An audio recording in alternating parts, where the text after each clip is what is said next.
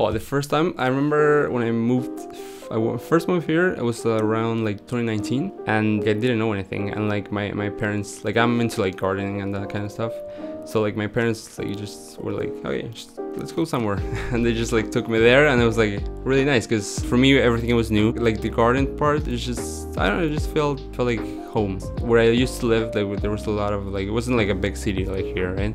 So I don't know, just felt close. It was the same. It wasn't like here in Canada, here there in Argentina. It was like all the same. Like I would also go like there on walks and just like look at the plants and stuff. The first time I went to the hill, I was on my own, because you know you can see like all throughout the city. Like you can see the CN Tower, you can see like up north, you can see everywhere. For me, it just felt like you said before, like it just felt, everything felt close. Now I don't go on my own, but like after that, like I would tell my friends, hey, there's this place there. In the future, I envision Downsview Park evolving into a modern green oasis in the heart of North York, with diverse infrastructure for the community and without the rapid development of condos and skyscrapers that downtown Toronto is characterized by.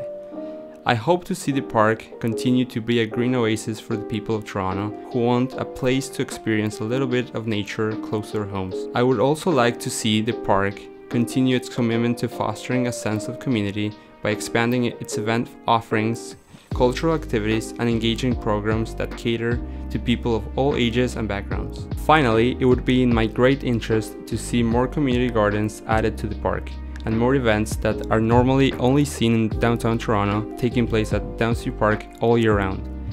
For instance, the hill in the heart of the park could be also used as a space for small concerts that local upcoming artists could organize for the community.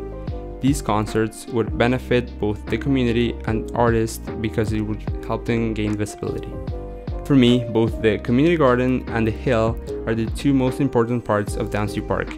However, future developments should take into account all members of the community in order to make the park a place where everyone feels welcome.